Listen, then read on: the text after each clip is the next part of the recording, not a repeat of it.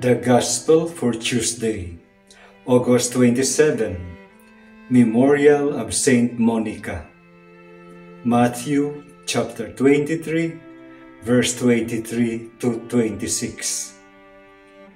Jesus said, "Woe to you, scribes and Pharisees, you hypocrites! You pay tithes of mint and dill and cumin, and have neglected the weightier things of the law, judgment and mercy and fidelity. But this you should have done without neglecting the others.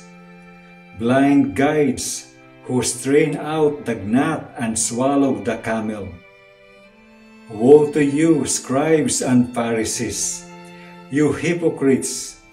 You cleanse the outside of cup and dish, but inside they are full of plunder and self-indulgence.